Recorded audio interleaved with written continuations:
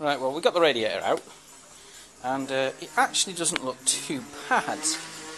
The main problem, I believe, because you can see all the rust here, actually inside that groove there, is that it looks like it's basically perished inside there, and that's causing it to leak out, and that's why it's coming out. See, you can get, basically, that's it, effectively, isn't it?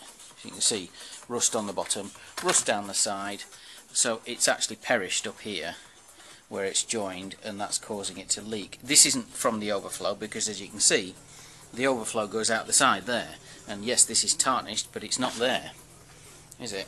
And specifically, if you look at the top of it, you can see it's not just simply the overflow that's causing that. That's actually rust.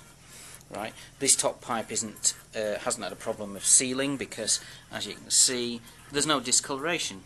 The actual tank, this is actually a header tank as such, but it's down the side, but it's got no discoloration down here. So whilst it may in the past have caused it to do it, it's basically now got a leak, and the water's coming out and it's going down. So that's what's wrong with it.